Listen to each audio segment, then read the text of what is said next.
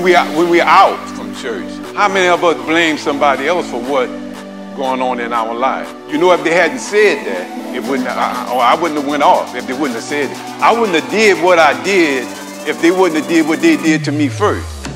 But are we able to say it's because of me? Are we able to look into ourselves internally and say, you know what? When it all boils down to it, I had a choice. I had a choice to say, oh, I got my temper in control. I ain't gonna say nothing. I don't have to break up everything in the house. I don't have to let my mouth go off and say things that I'm gonna have to. But it's because of me. And this passage here, you know what it's saying? Everything in this passage is saying it's because of me. We're gonna look at something from the book of Isaiah. I love my Old Testament prophets. And Isaiah is a unique individual. He was the first, what we call our first major prophet. And Isaiah was one that started out on a rough spot, and it got better and better, but Isaiah was one that spoke what he believes, and you could resonate with what Isaiah said. And the book of Isaiah is sometimes called the miniature Bible because it has 66 chapters, just like we have 66 books. And there's no book in the Bible in the Old Testament that talks about the gospel and Jesus Christ and his coming like the book of Isaiah. But you got to understand that Isaiah came out in a unique way. It says in chapter 6, it says, in the year that King Uzziah died, he said, I saw the Lord high and lifted up,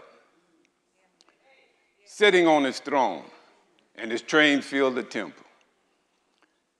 And Isaiah described it with angels around him saying, holy, holy, holy is our Lord God. And then Isaiah said, he said, woe unto me, for I am undone. I'm a man of unclean lips, and I live among people with unclean lips. Isaiah testified, he said that a seraphim took a live coal in his hand off the altar with tongues and put it on his lips and said, thy iniquity is taken away and thy sins have been purged.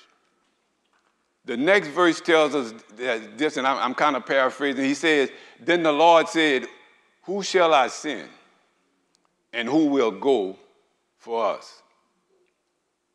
Isaiah volunteered and said, here am I, send me. How many of us have come in contact with God and said, here am I, send me? We fail to do that because we don't know where God's going to send us. We fail to do it because we don't know what he's going to go through. We don't live long enough to know that when God decides to send us somewhere, it might not be a comfortable place. So we don't volunteer. But we say we love the Lord. We have to question that. But everything that God did, he did it for us. And I'm going to read a few scriptures for you from the 53rd chapter of Isaiah. It says, who has believed our report?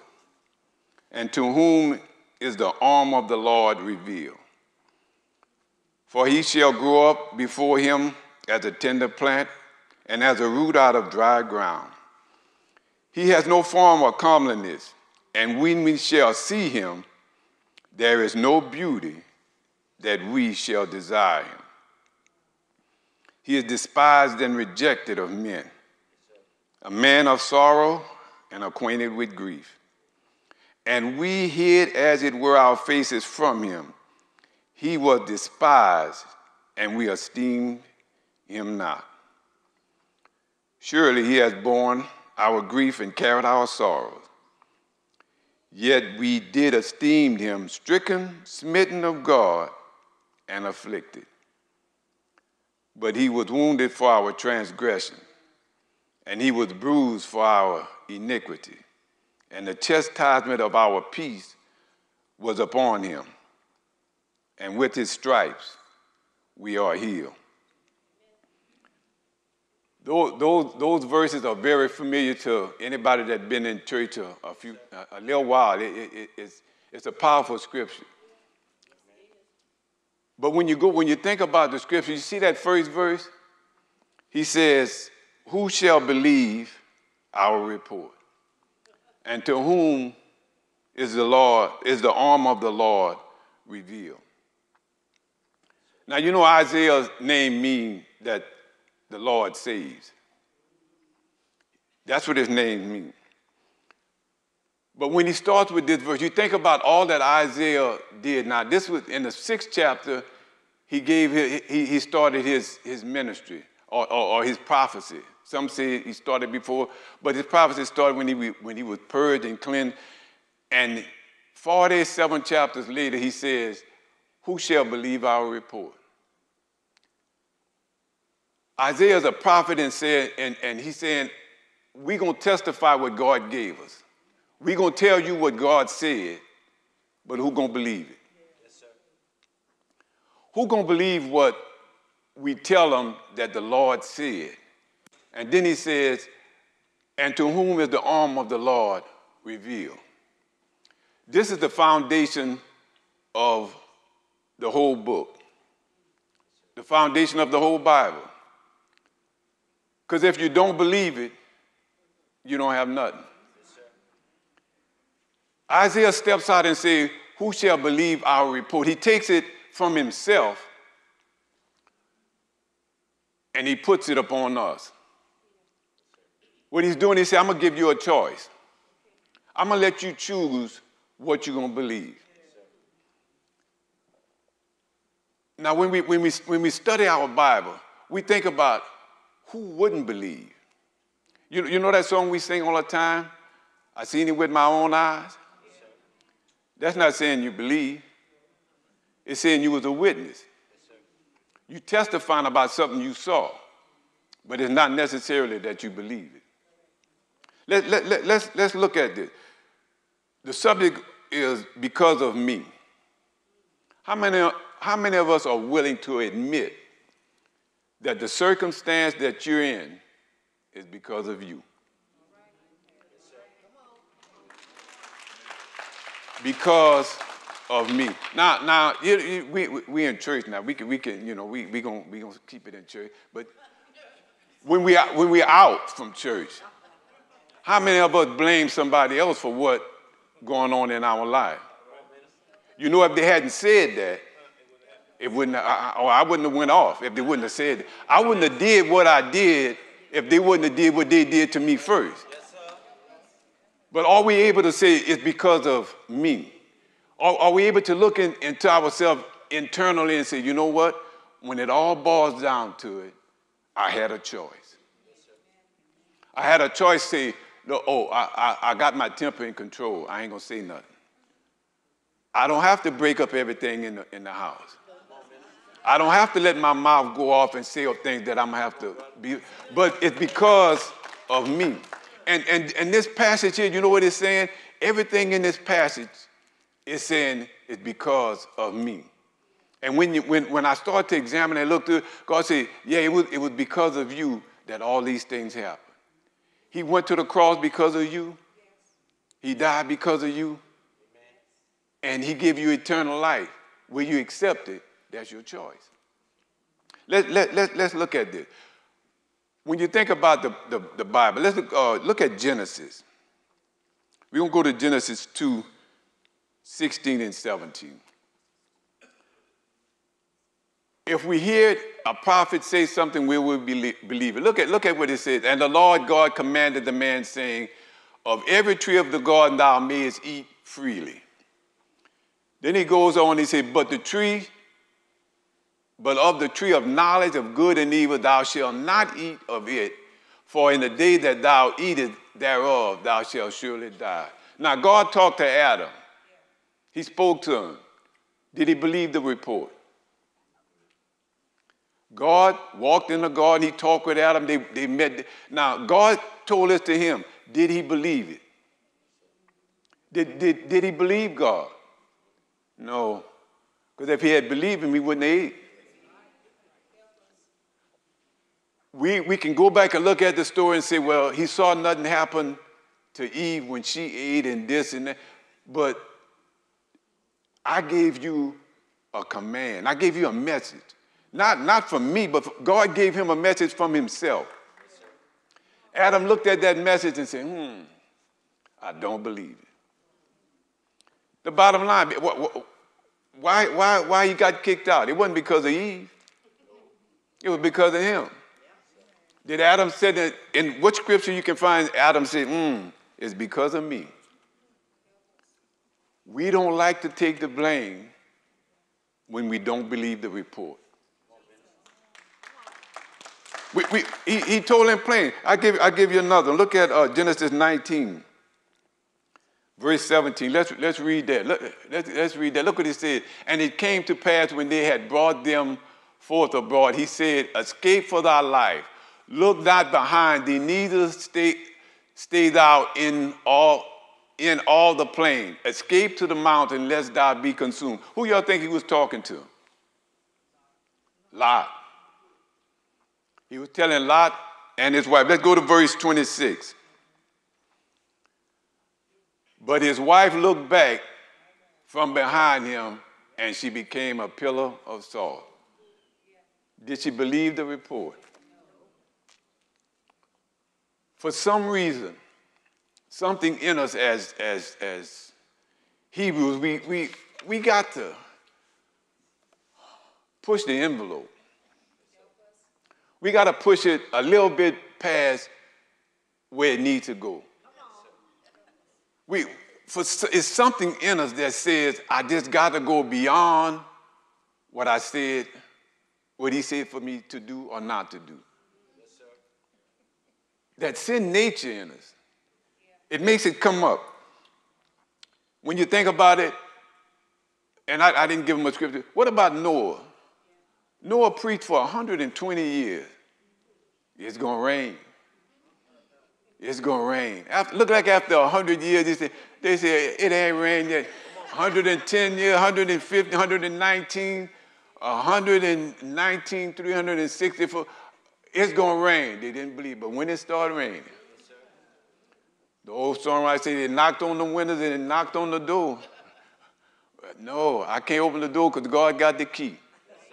God said, it's something about us that when a prophet tells us something, the Bible, we got a Bible right here, the message, that's what he said, who will believe our report? How many things God has said to us as individuals, and we don't believe it? Yes, sir. He tells us this, he said, the Bible gives us information how to rear our children.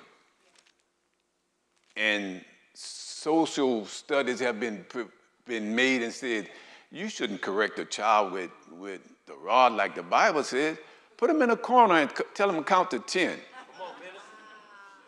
Put them in time out. Set them down and reason with them. And they'll be better. And look, the jail's full. We got teenagers, little young kids killing and shooting each other. But we follow society. But what the report was, we ignore the report. Not only that, but what about in our marriage? Do we follow the report? We know what we said when we got married, till death do us part. Oh, I'm a love you. What the Bible tells us? Love your wife like God loved the church. Love your husband like it was the Lord. Not today. They made me mad. They upset at me. You don't understand this. Why don't we believe the report? Why don't we believe when he says it's stronger with two? Why don't why don't we come in? The Bible says, come, God said, come, let us reason together. But we won't reason with each other. We're not going to reason it's going to be my way or the highway. This just it. I'm the man, I'm putting my foot down, and that's what it's going to be. And And it's messed up, but that's okay. We just going to struggle through it. We hear the word.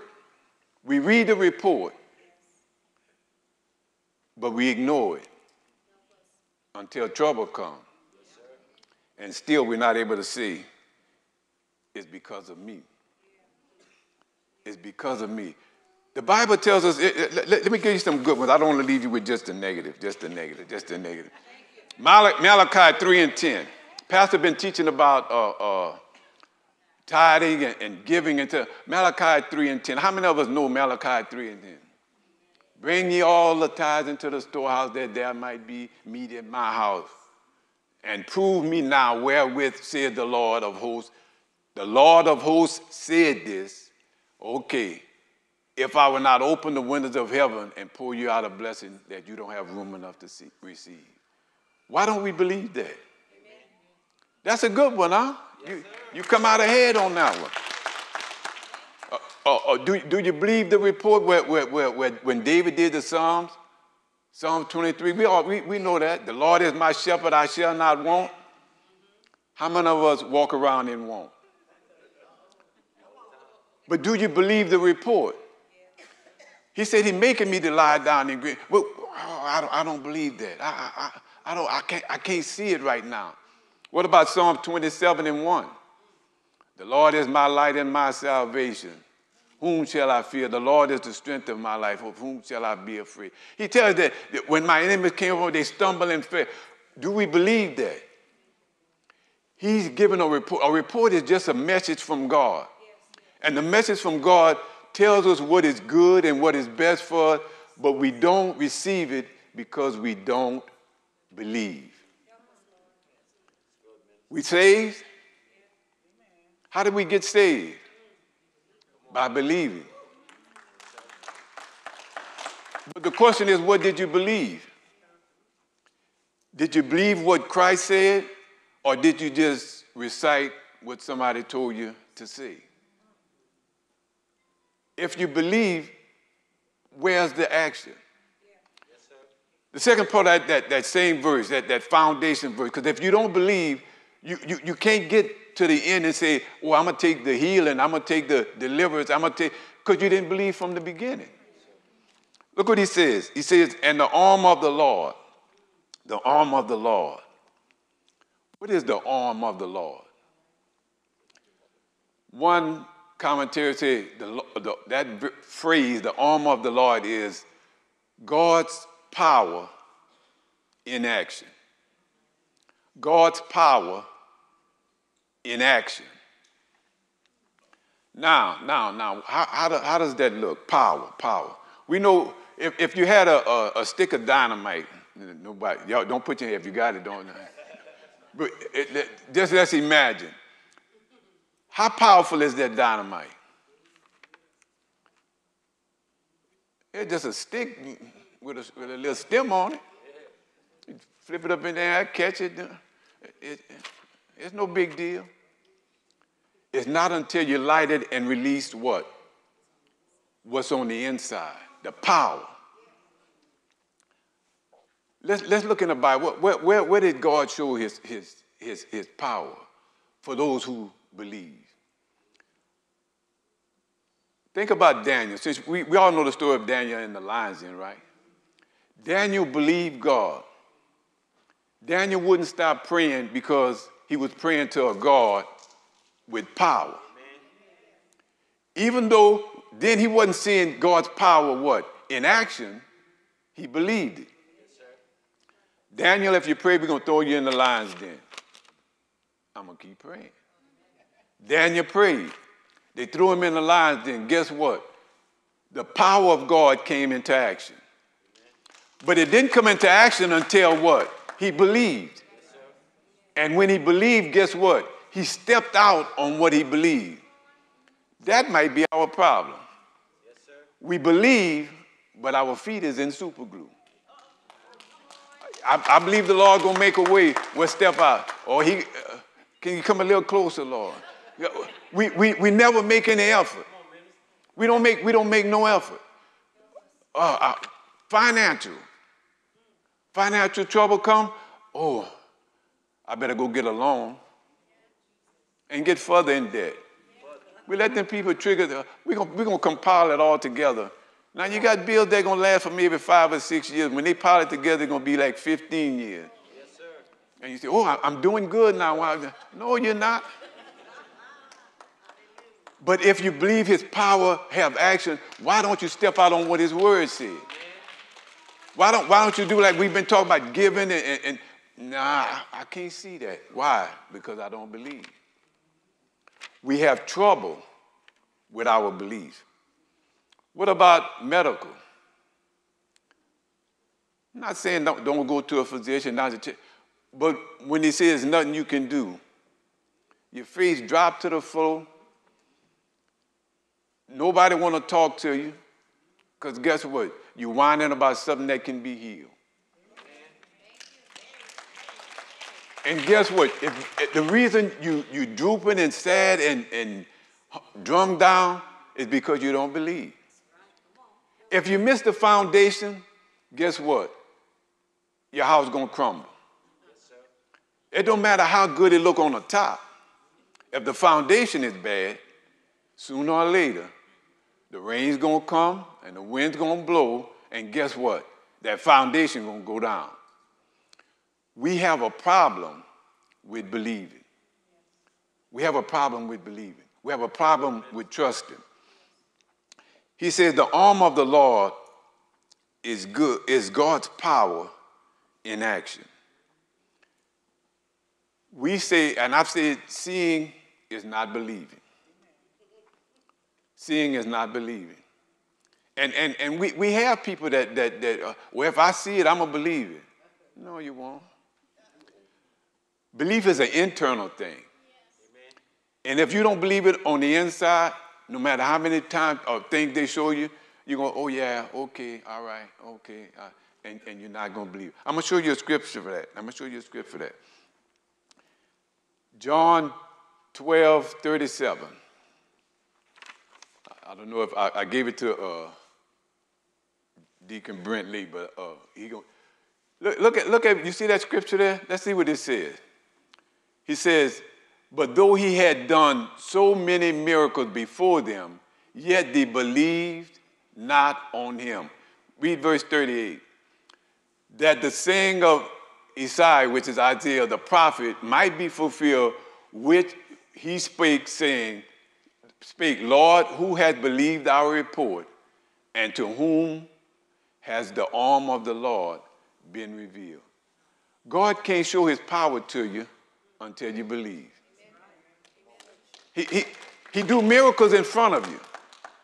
And that's what John was saying. John said all the miracles he performed, they saw it, but they didn't believe it. Because you know what we say? And this is going to be a little uncomfortable, but we're going to say it anyway. We say,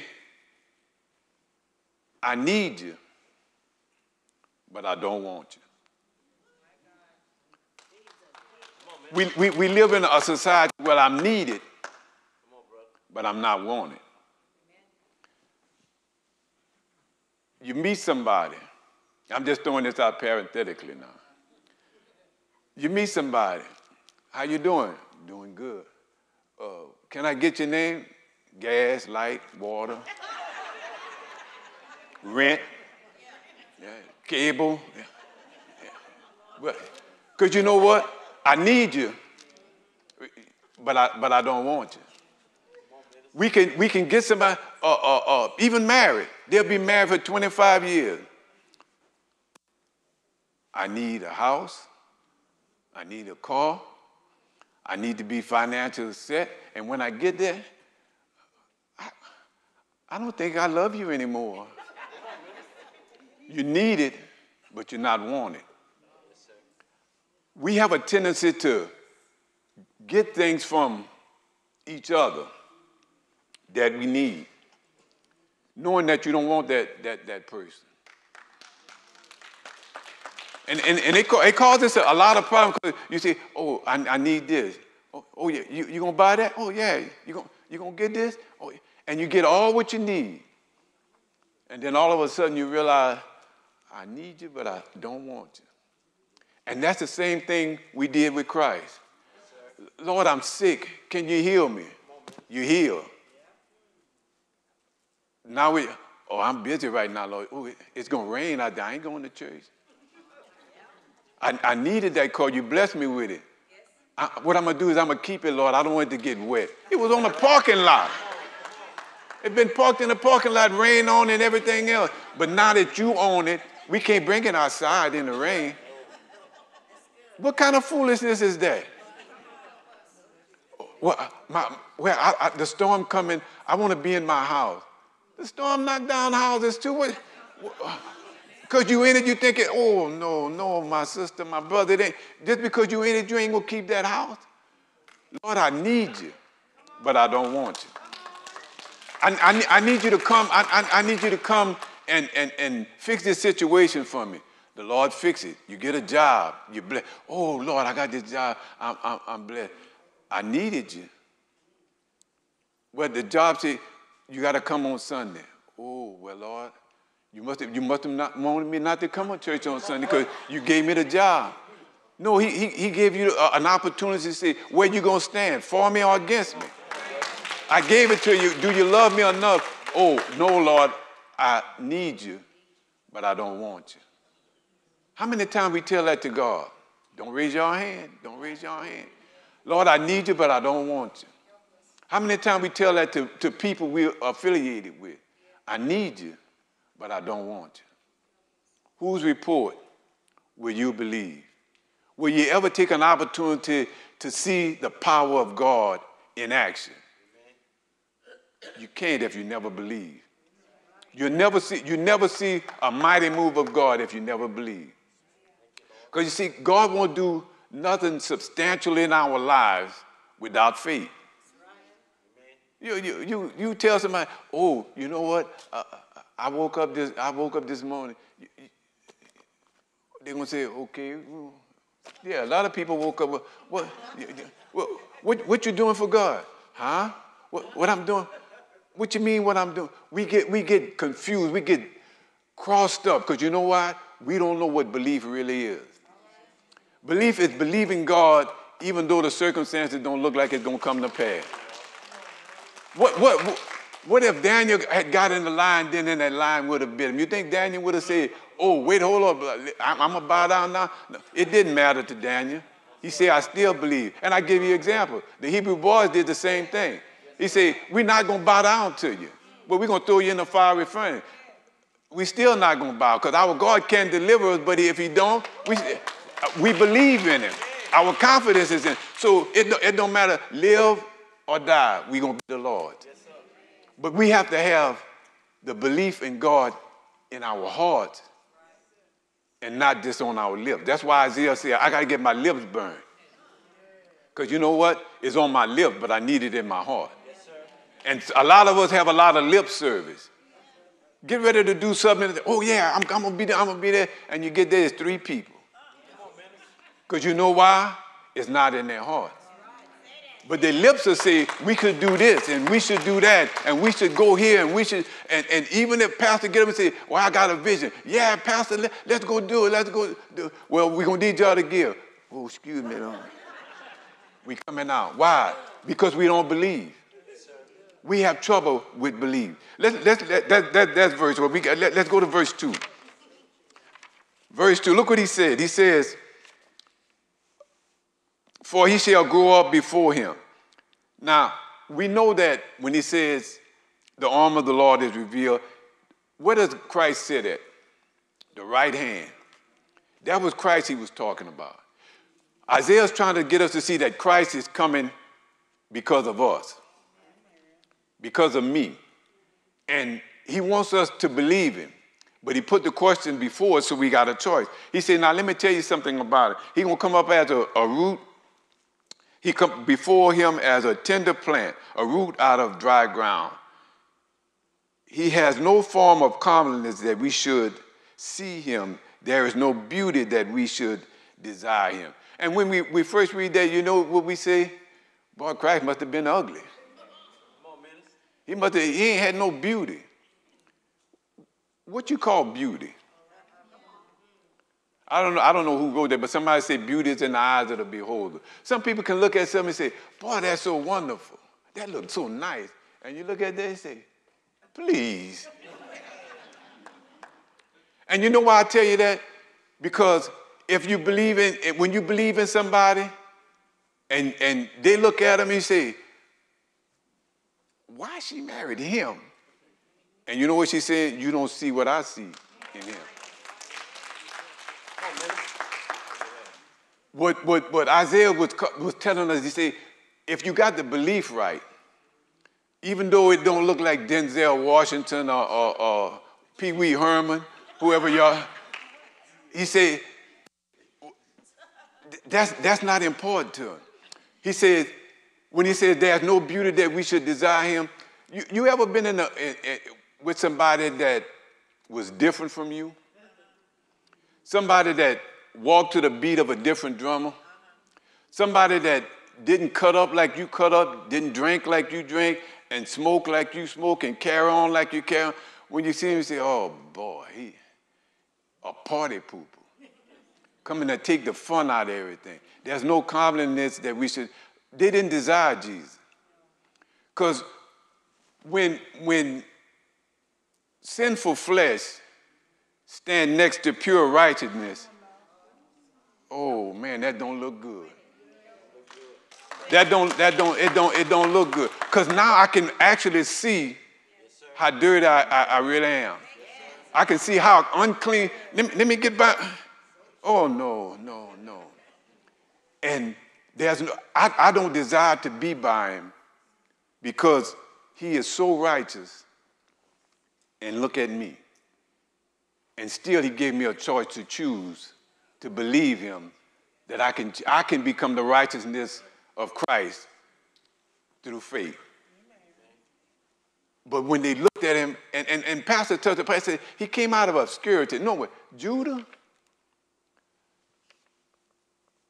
was known for his kings, but not for his priests. No priests come out of Judah. Till he came. And isn't it ironic that the greatest priests come out of a place where priests don't come from? And what he did for us was past awesome. And when we looked at him, what did I say? There was no beauty that we desired him. I don't desire to. When you're an alcoholic or whatever, fornicator, adulterer, when you don't like to be around nobody that's not like that. Because guess what they do? They show you. We was at my granddaughter's birthday party. She made 16. And we was over there, and some of her friends was over there. And the guys were in the back cooking and stuff there. We was back there talking. And one guy was just talking, and every now and then this here. And he sent out another word. And we just talking, oh, yeah. And the brother that's went in the house, he came out, he said, hey, man, I noticed none of y'all don't curse. So I said, well, we find that's a better way to express ourselves without using that. He said, oh, man, I've been trying, yeah. Because guess what? All of a sudden, he felt guilty. Because, now, yes, your mouth, man, you want to do it. You're not going to entitle me to do it. But when he recognized, he said, man, I know none of y'all don't. No, we can express ourselves better without doing that. Oh, yeah, I've been trying. And I hope he succeeds. But when you get close to righteousness, when you get close to something that's opposite of you, guess what? It makes you uncomfortable. Yes, sir. You get uncomfortable. Well, I'm going over here to cut up, and everybody, let's pray. Oh, they're going to pray. Oh, man. We don't know how to change the atmosphere. And that's what Pastor was telling us Sunday. We got to be able to come in and change the atmosphere. Don't fall in line with what they do. Be a different. Plain and simple. Let's look at verse 3. Oh yeah, time ticking. We got to deal with verse 3. Look what he said. And he is despised and rejected of men. That's us. A man of sorrow and acquainted with grief. And we hid, as it were, our faces from him. He was despised, and we esteemed him not. We esteemed him not. That word esteem means to regard highly, to respect with admiration. We had no admiration for him. Esteemed him not. But he was despised and rejected. Despised and rejected. Let's see what despised. To look down upon with disrespect. To regard as worthless. To regard as worthless. Can you imagine looking at the Savior and say you're worthless? That's what we did. If you don't believe in Christ, you know what you're saying? He's worthless. He has no value. I'm not going to receive him. Despised and rejected. How many of us ever felt rejected? Let me what I rejected. Dismissed as inadequate, not received. Somebody look at you and say, you're not enough. They reject you. Now, it's different when you're playing basketball and you don't make the team. They say, oh, rejected. You didn't make the pep squad, the cheerleaders, baseball. Any of those things, you didn't make it. But what about rejection come closer?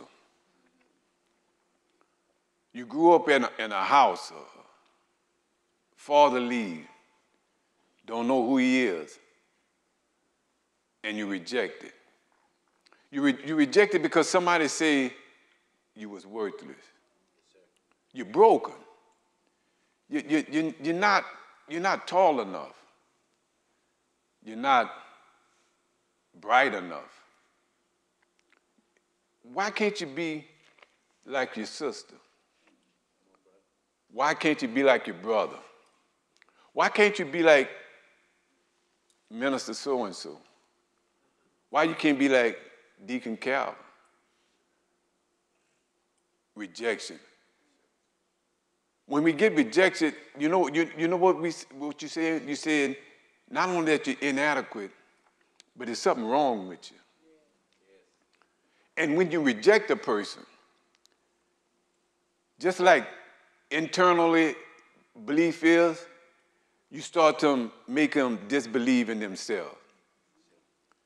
And we got a habit of rejecting people for little or nothing.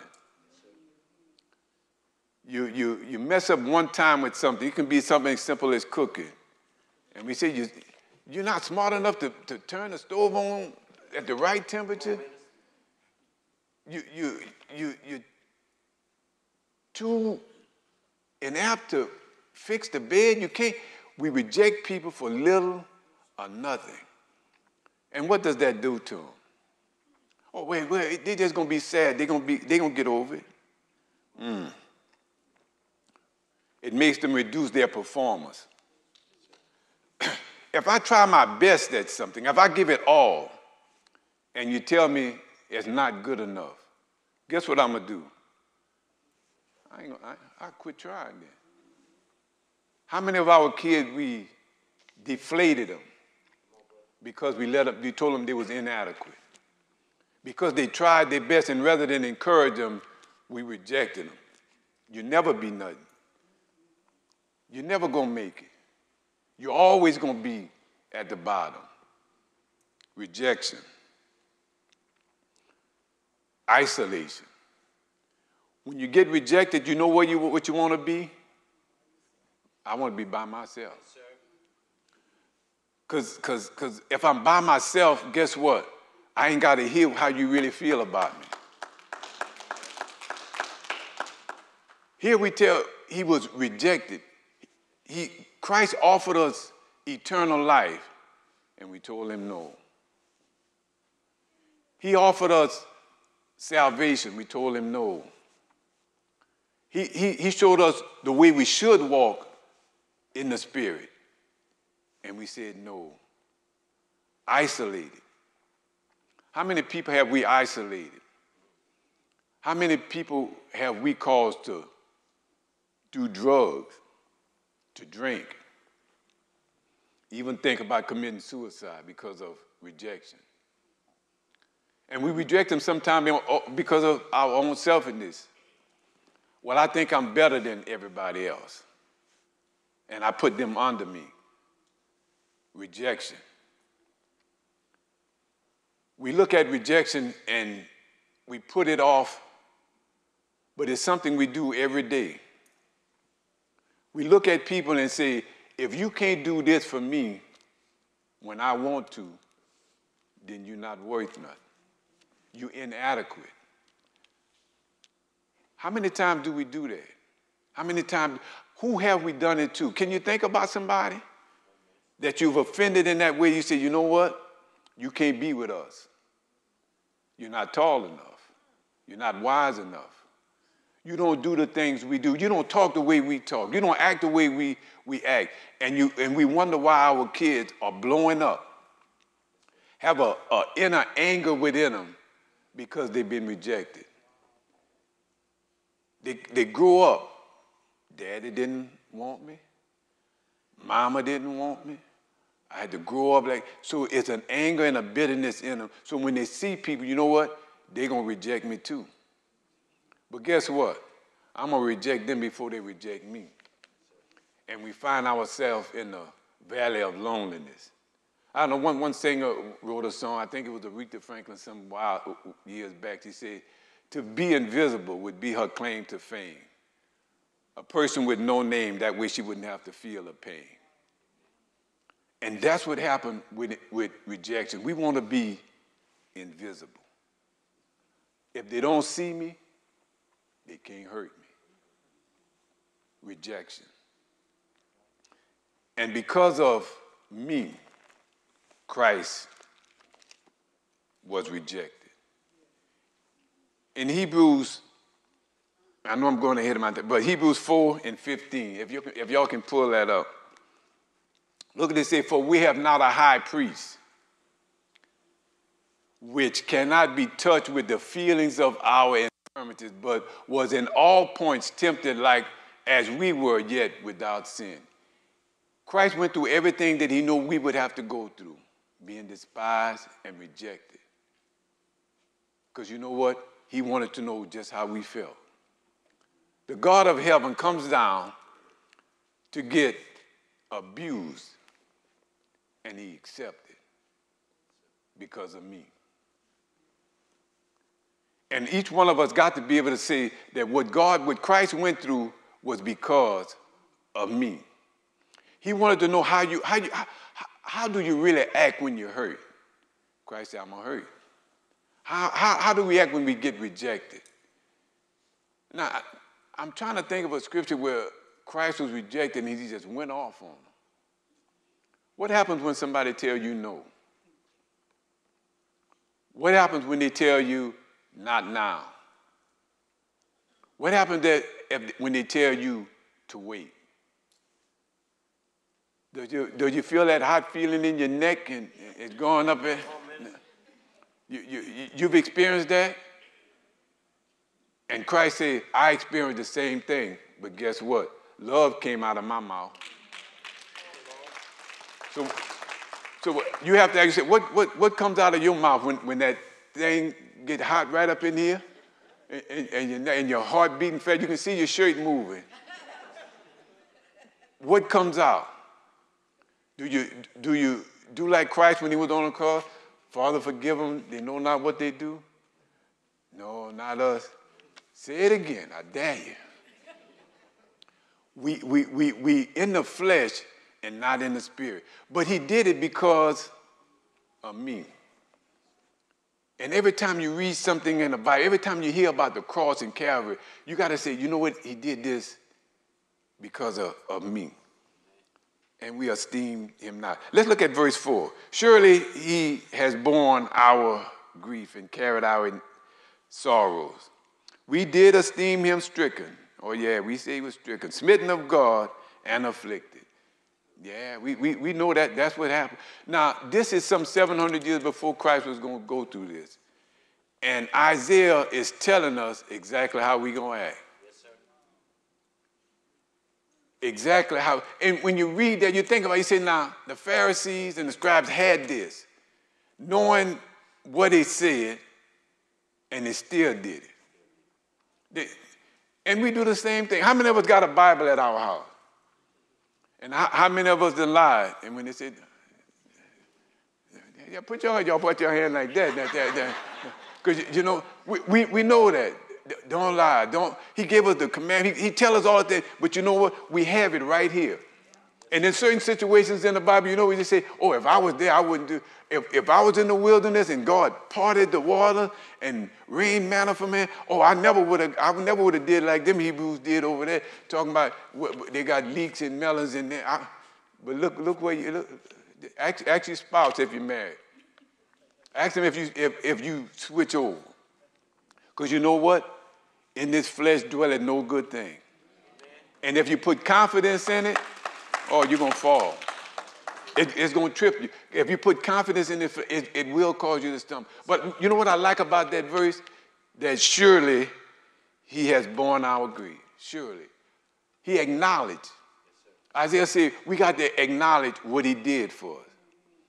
And you know, that's why I say this is God. If you don't acknowledge it, guess what? You can't start.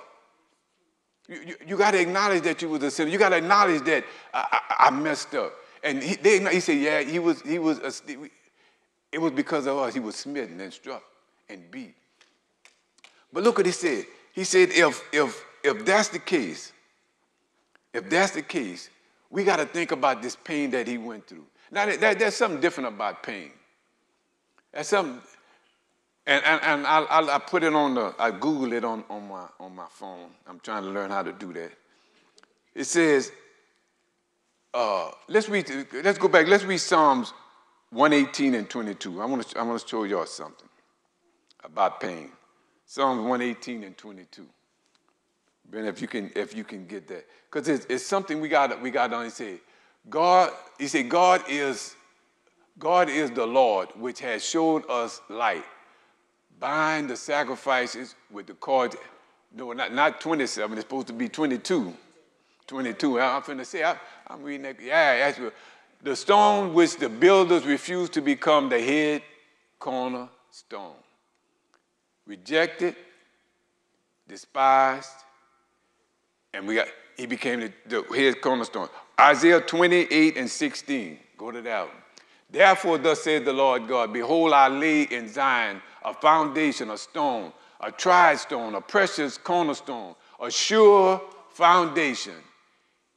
He that believeth shall not make it. You're not going to mess up if you believe. Now, he said he was the cornerstone after rejection. When I read that passage in psychology, you know what it says? It says that the mind can't tell the difference. When we're talking about rejection, the mind can't tell the difference between a broken arm and a broken heart. It can't tell the difference. You cry just as much from a broken heart as you do from a broken arm. And when we address people with that, you know what we tell them? A broken arm, what you going to tell them? Oh, we're going to take it to the doctor. I understand. Oh, we're going to get it fixed. We're going to get it, man. When a broken heart, you know what we tell them? Oh, get over it. Get over it. Oh, he broke your heart. Oh, get over it. And we never understand how rejection feels. When somebody's heart is broken, it's just as though they broke their arm. And how many of us would have a child with a broken arm or a friend with a broken arm and say, get over it? The thing hanging sideways. No, we wouldn't do that. But the heart, we have no regard for it. No regard for a broken heart.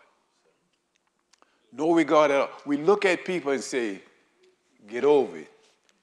They got more fish in the sea. They got another one.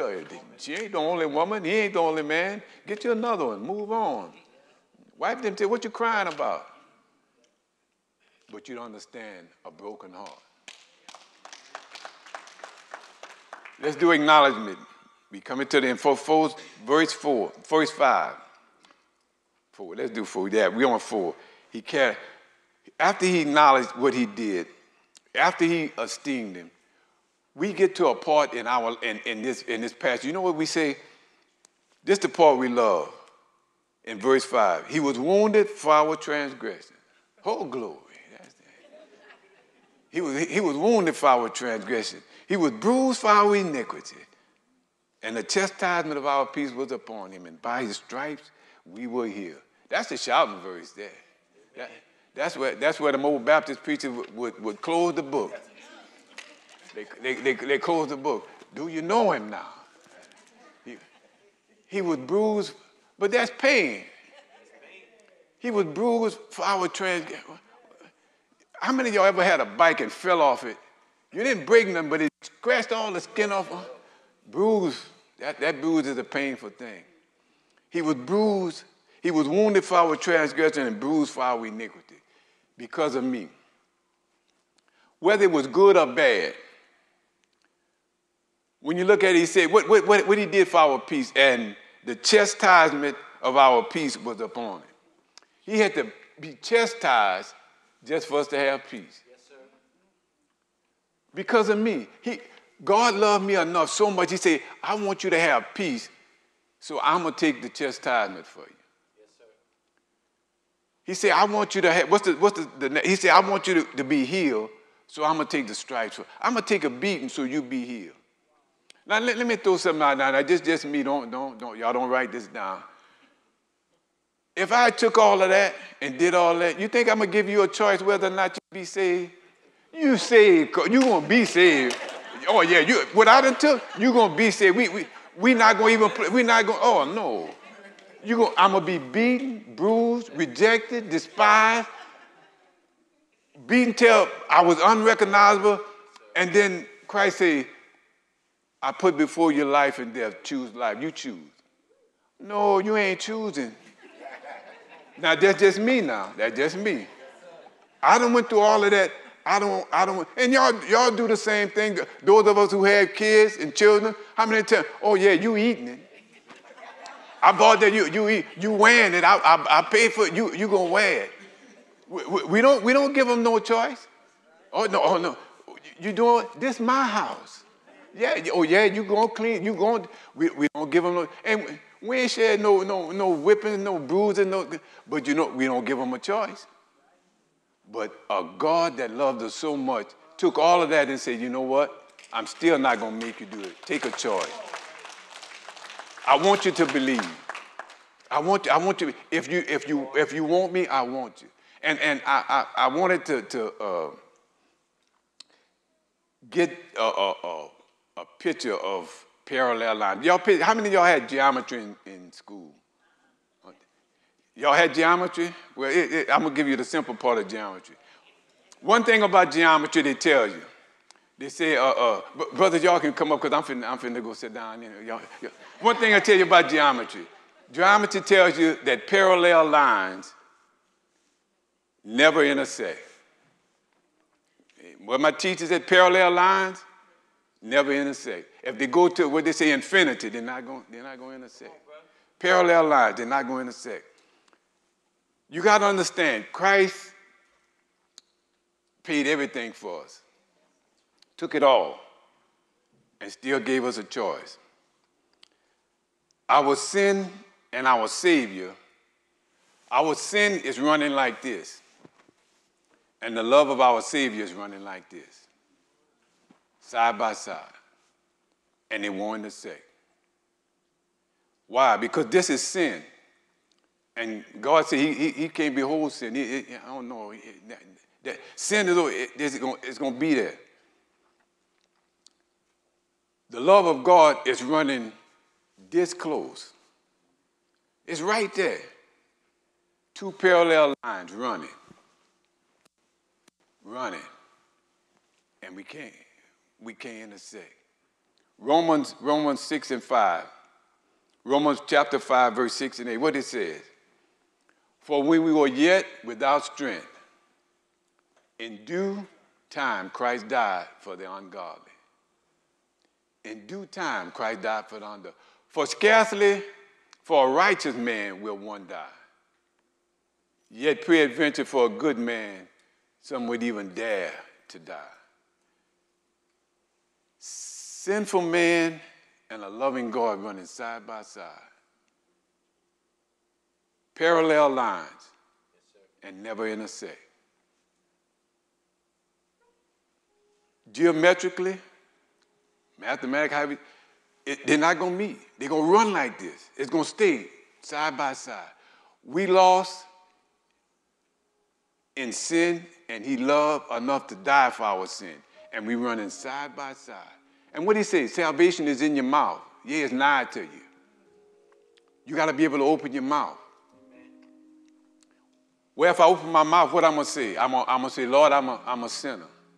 I've sinned. I messed up. I can see God's goodness on this side, and God can see my sin right here. And God has done everything he could. Gave his son that I might be saved, and I'm still running parallel with him, and we can't intersect. Minister Bryce, it's a problem because we parallel, and nothing we can do, no matter how far we go, we'll never intersect. But if I admit that I'm a sinner, if I admit that I've lied, I've stolen, I've done wrong, if I admit those things, am I saved? I look and we still apart. I guess what I'll do, I'll believe. I believe what he said. I'm going to answer the question that Isaiah, who shall believe our report? I'm going to believe it. I'm going to believe the report that he died on the cross and he saved me. And spiritually, when I do that, I've confessed with my mouth. And those two parallel lines that are running, guess what? They never going to intersect. God on this side, I'm on this side, but Christ stretched out his hand and said, I'm going to be in the middle. The lines never intersect. The sin never came to God, but Jesus said, I stood in the gap for him. And when God looked, he said, I see the righteousness of my son. And I don't see a sinner no more. Because Christ kept his arms out on that cross and died for us. He made those lines. They didn't intersect, they connected. And after they connected, God didn't see two lines anymore. All he saw was his son. That's why he said, every scripture you read in Romans, they say, through Christ Jesus, by Christ Jesus, because of Christ Jesus. Because you know what? We was on a road to destruction, and Christ put out his hand, and he caught me at Calvary. That's why the songwriter says, at the cross where I first saw the light, and the burdens of my heart rolled away. It was there by faith I received my sight, and now I'm happy all the day. God bless you. If you don't mind, you repeat after me. Father, I believe. I believe enough to admit that I'm a sinner.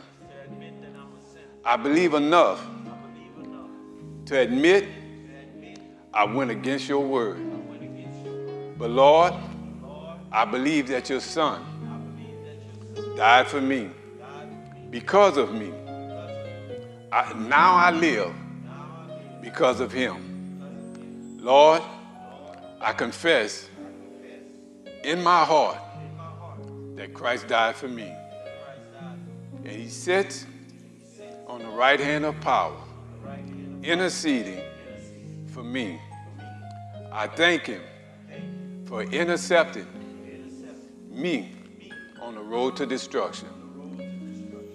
Now, Lord, use me in your service the way you choose, and I'll be ever so thankful to give you the glory. In Jesus' name, amen. Love y'all. Be blessed.